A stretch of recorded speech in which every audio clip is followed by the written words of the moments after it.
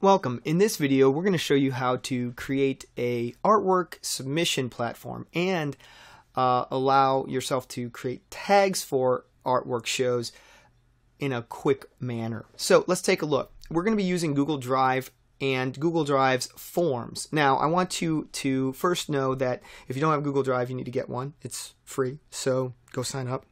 My school district actually has Google Docs for Education, so we have this available automatically. I'm going to go ahead and on the left side of Google Drive, I'm going to click the Create New Form. And when you create a new form, it can ask you about how you want it to look, and you can choose all sorts of different templates, make them cutesy, whatever. I'm going to just choose the default, and I'm going to call this New Tags. All right, and then you enter in question like student first name, right? And you can make it not be a question type of multiple choice, but you can make it be text, and then they have to put in their name. You can tell it to be a required question, and you can click done. Now, this is the way you add items. You just click add item, and you can go on to the next question. Now, I've already created a form that has a lot of stuff, so what I'm going to do is go ahead and close this form and jump back into my drive. I'm going to delete that new tags one that I just created and show you my template. So let's jump into the template here. And so this has got several things set up. Now, right now this is set up for a situation where there is just a first name and a last name. I can adjust that question. For example, if you had students that had multiple students working on a particular project, you could edit that, and you click on the edit command, and you can then change the title.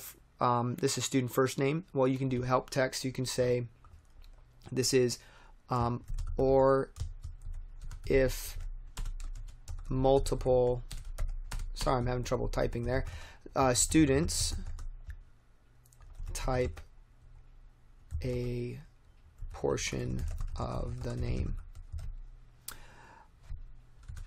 or multiple names. All right, so, and we'll say done. And if multiple, add rest of names. Okay, so there we go. So now you can put all the names inside right there. Now you have the school name. You can make that a drop-down list if you know every school that's involved, or if it's just a particular school, you could just type it in yourself. You can put in the grade, and this is when you click on that, that is choosing from a list, so 9, 10, 11, 12. And we'll go ahead and click that done. And then you have the categories of the artworks. This will show all the categories that we have. And hit done. And then we have some other things. We have the title. I tell you, hey, put it in quotations. The media. This is for informational purposes. Type a small line of info. I used to have paragraphs, and that doesn't fit on a tag. And then there's instructor name and instructor email. And the email has something very special in it. If you click on it and you go to the advanced settings, I have included something called data validation. So if you check the box for data validation, you can tell it to be text, email address. And so then I typed in, this is not a valid email. This is the error text. So now if somebody goes in and types something that's not an email, doesn't have an @ sign, for example, you can warn them that, hey, that's not a real email. You can also put down, is this work for sale? Type of price. If not, not for sale. And then there's this all important, I have printed this page checkbox. All right. The thing that you do is the other teachers or other artists sign up their artwork here, submit their artwork here. They print out this page before clicking the submit button, which will be in the bottom. And when they print it out, they put that onto the artwork. So they attach that to the artwork, and then you, as the facilitator of this, have a database of all the submissions.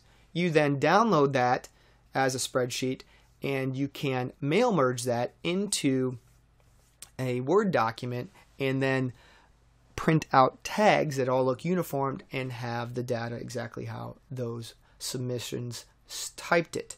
So you want to make sure that they print the page. So anyway, we're ready. We're good on this. I'm going to go ahead and tell it to view the live form, and that'll open up here in another window, and we can submit our first response. So the first name, we're going to say John Smith, school name Awesome Academy, grade 10, artwork category multimedia fiber. Please place in quotations the title. Let's see here. Let's call it Under the Bus.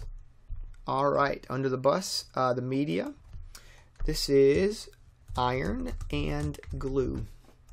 The instructor name, Mr. Awesome. The instructor email, Awesome. Oh, look, I got a warning. This is not a valid email. So we can go ahead and type out the rest of it. awesome@awesomesauce.com. And is this work for sale? Well, we'll say that it is $8.95. Now, if you just hit enter, it would have submitted had we not had this required question at the bottom. And that's important because we want to make sure that people print the page. So they print it out. So we'll go ahead and print it. File, print. And I'm going to print mine out to a PDF. So I'm going to change this to save as PDF. And we'll just tell it to print page 1. And we'll go ahead and save that to the art tags folder. All right. And then we'll go ahead and check that, and now I can submit.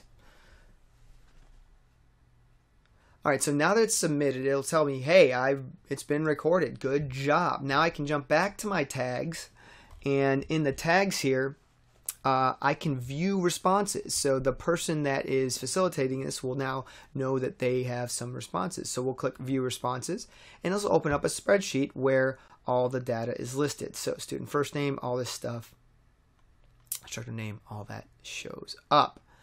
All right.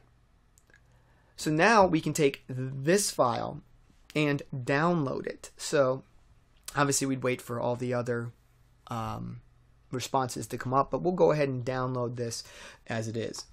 So you go File, Download As, and Excel spreadsheet. All right. And we'll go ahead and show that in folder. And here it is in the folder, and we'll go ahead and double click it and open it up in Excel. And so this is where you could look for any issues and make any changes. You could do it here. You could also do it on the other document. It's okay. We're going to go ahead and also make sure this is enabled editing so it's ready to go. And we'll go ahead and talk about how to get this into our tag template in Word in the next video.